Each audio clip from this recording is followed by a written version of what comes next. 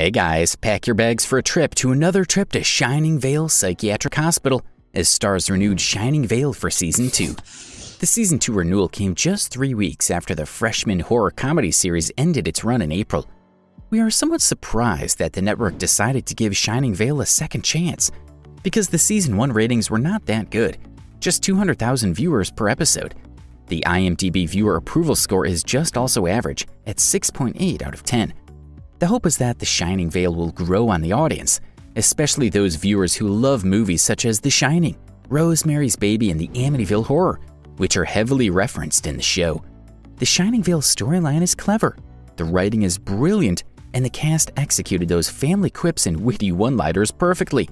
The main cast is star-studded and is confirmed to return for Season 2, led by 57-year-old Friends alum Courteney Cox, 58-year-old Oscar-nominee Greg Kinnear, and 54-year-old Oscar winner for the '95 Woody Allen's movie Mighty Aphrodite, Mira Sorvino.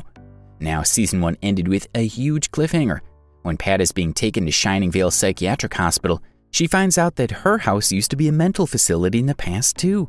She recognizes Rosemary on an old photograph from 1859, which makes everything even more confusing, as we know Rosemary and her family died in 1954.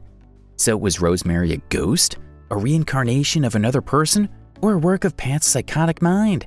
Guys, share your theories in the comments with us, and thanks for hitting like for this video.